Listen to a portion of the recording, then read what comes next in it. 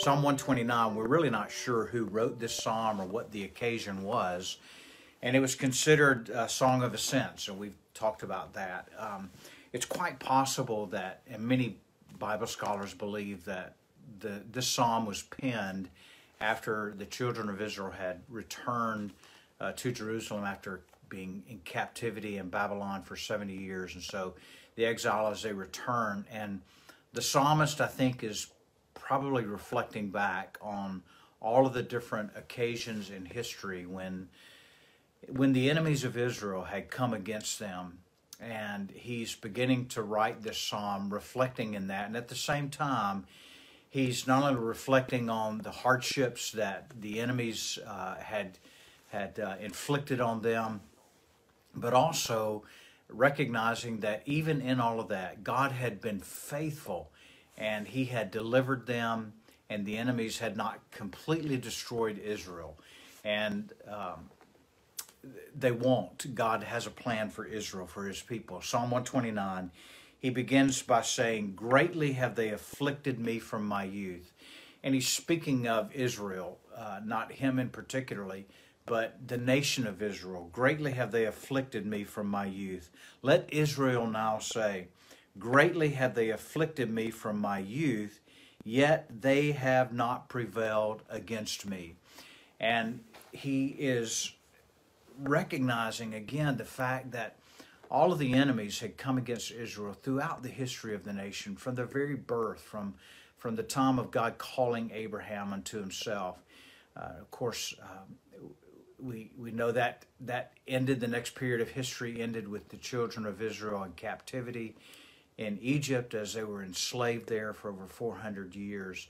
But God was faithful to bring one to deliver them out of that. And it's really kind of a picture of metaphorically that God always sends one to bring his people out of captivity.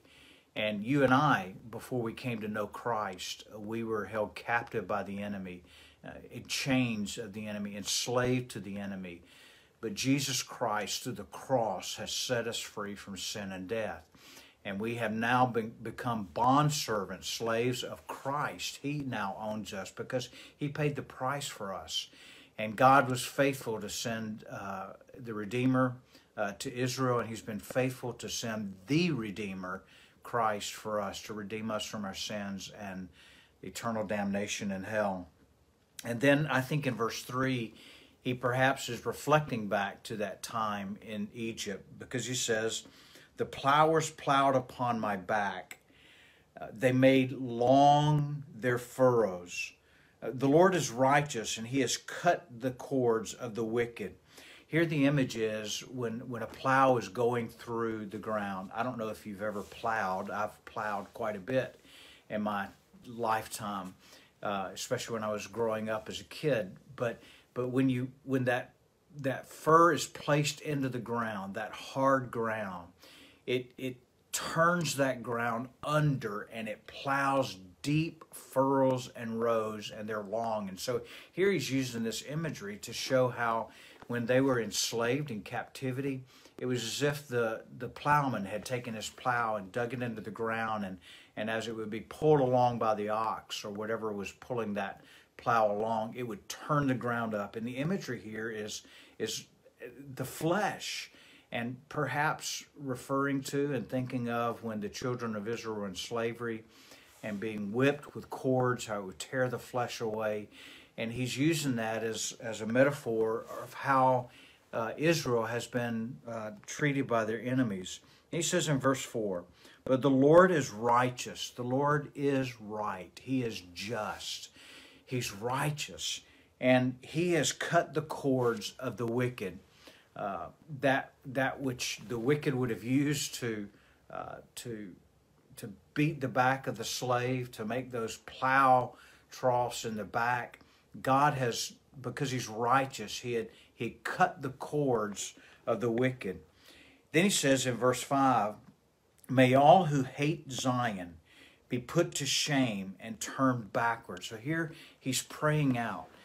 Would all of those who hate Zion, and here referencing Zion again, is that place of the holy hill of God, representation of God's presence dwelling there, representation of the righteous people of God, those who were God's. He said, may the wicked be put to shame and turn back. Let them be like the grass on housetops, which withers before it grows up, with which the reaper does not fill his hands, nor the binder of sheaves his arms.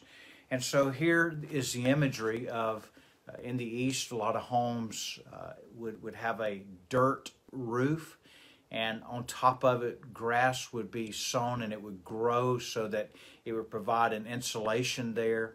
But here the imagery is where the depth of the soil is not much. And the grass would sprout up, but it wouldn't take hold and take ground. It would not produce a harvest that would come from it. So he's using that imagery to say, let the wicked be like that. Before it ever is able to grow up and take root, let them wither like the sun. Nor do those who pass by say, the blessings of the Lord be upon you. We bless you in the name of the Lord. It was customary when one would be harvesting the field, that those that would come by as a means of joy and jubilation, that their neighbors were able to get a harvest, they would say, the Lord bless you. It's kind of like us saying, God bless you. It's a general term, just wishing well blessings on a person. And so he's saying with the grass on the rooftop, just like when the sun scorches it so that there's no harvest, people wouldn't be able to come by and say, the Lord bless you. And so here he's again thinking of all the times that the oppressor has come against the nation of Israel. And yes, they had suffered under that, but they had not gained complete victory, where they had not completely decimated the children of Israel.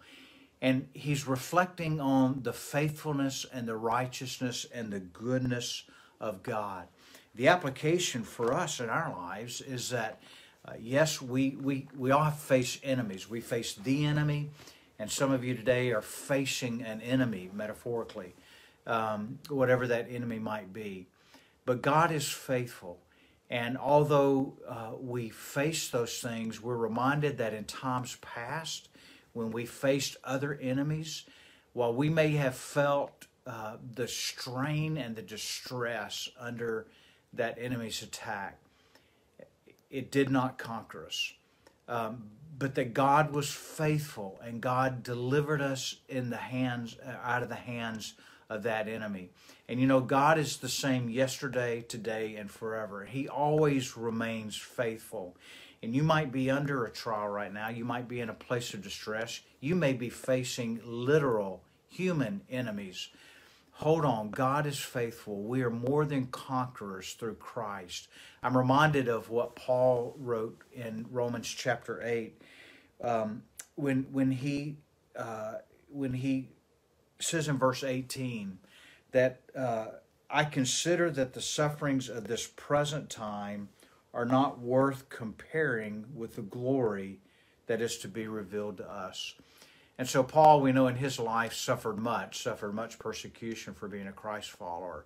But he says, listen, when I think about these current sufferings in this life, they are nothing. I don't even consider the sufferings of this present time. They're not worth comparing with the glory that is to be revealed to us. The hope that we have, Paul goes on to explain, as believers, is that we have something that is an eternal assurance for us. So often we're caught in the thinking of life just in this temporal period of time. But we can be assured, rest assured, that there is a day that we're going to see the full revelation of being the adopted daughters and sons of God. And this life, while it's full of trials and tribulations, Jesus said, don't be surprised when you face trials and tribulation. That is a part of this sin-wrought world.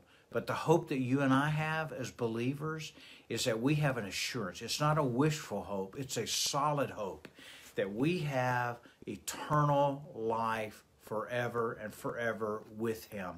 And there's absolutely nothing in this life that can separate, that can come between you and I as sons and daughters of God. There's absolutely nothing that can separate us from the love of God, which is in Christ Jesus.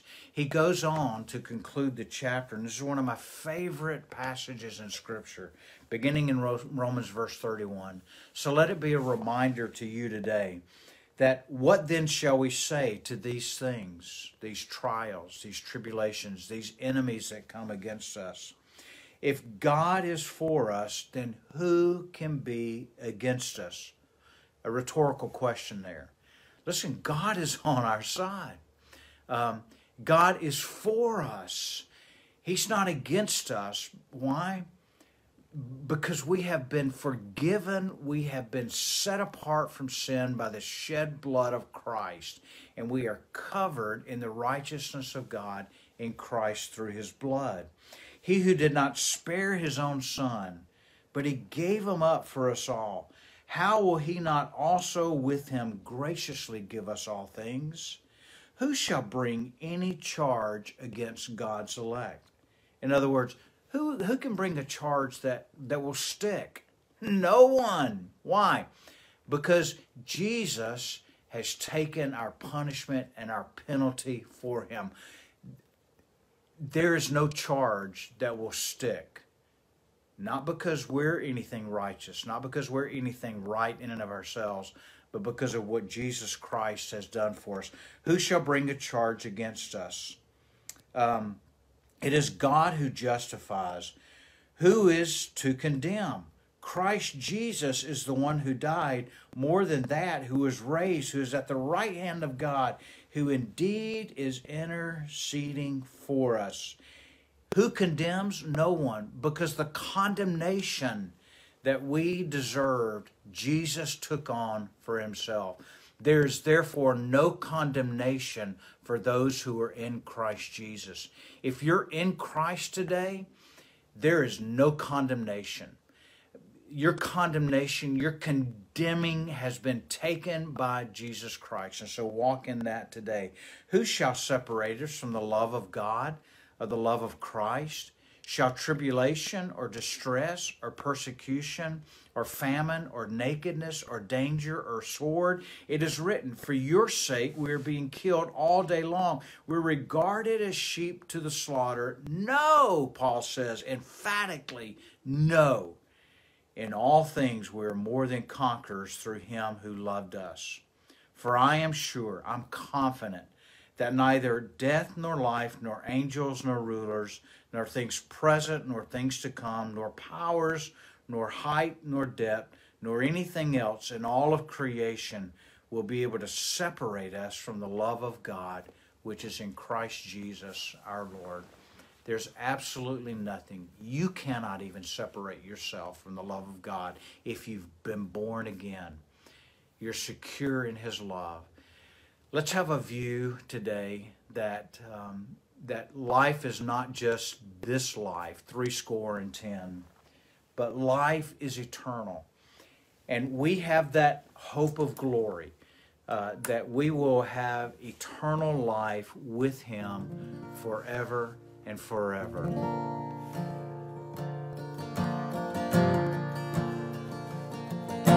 Alas, indeed, my Savior bleed, and did my sovereign die? Will he devote that sacred head for sinners such as I?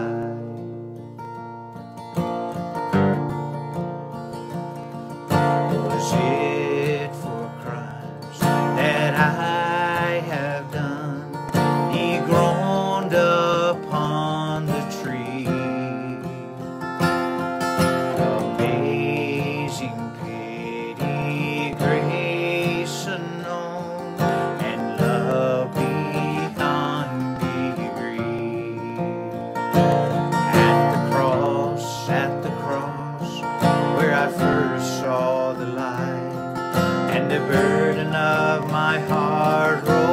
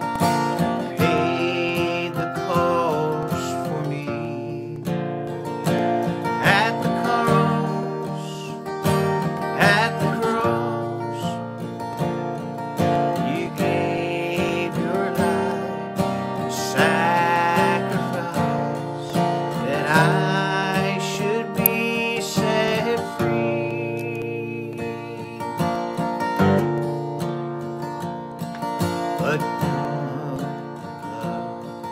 can never repay the debt of love I owe.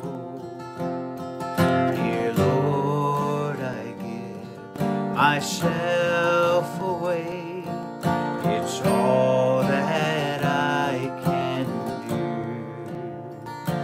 At the cross, where I first saw the light, and the burden of my heart rolled away. It was there by faith I received my sight, and now I am happy all the day. I love you. I pray the Lord's blessing on you today. Walk with Him, be a blessing to someone else, and pray and ask the Lord, Father, would you give me an opportunity to share the incredible love of Christ with somebody that I come across in my daily life today? He'll answer that prayer. Lord bless you and keep you. May His face shine upon you. Have a great day.